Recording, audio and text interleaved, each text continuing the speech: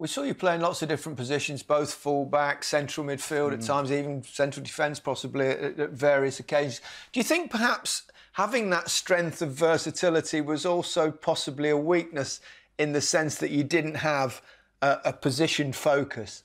I think it was. It was in a way that I could never nail myself to one particular position. But what I would say is that I played a lot of games in my career because I could play in a number of positions. Sir Alex, the boss, always said to me that I was such a valuable player because of my versatility. So I rather looked at it as a positive side. But looking back, I think if I'd have nailed a position, I maybe probably might have been a little bit more successful. Oh, you were pretty successful as it was. I think it was... You played 400 games for Manchester United. Was there ever a point, though, where you perhaps got frustrated and knocked on Sir Alex's door?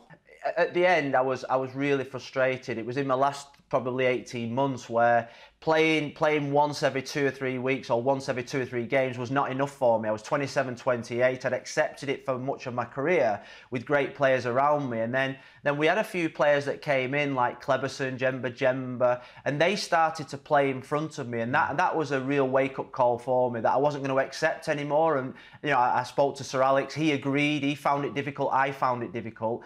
And we both agreed that probably the best thing for me as an individual was to leave. And it took a lot because obviously United was my club, but I think it was the best thing that I did. Can I ask you what it's like knocking on Sir Alex's door? Because he's quite a fearful individual.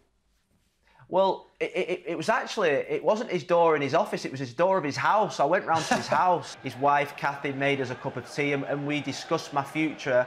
So when people talk about me leaving Manchester United and it was probably the best thing that ever happened was the closeness of my relationship with him meant I could go round to his house and he treated me so well. Thanks for checking out the BBC Sport YouTube channel. Remember to give this video a like and make sure you subscribe and hit the bell button so you never miss an upload. See you soon.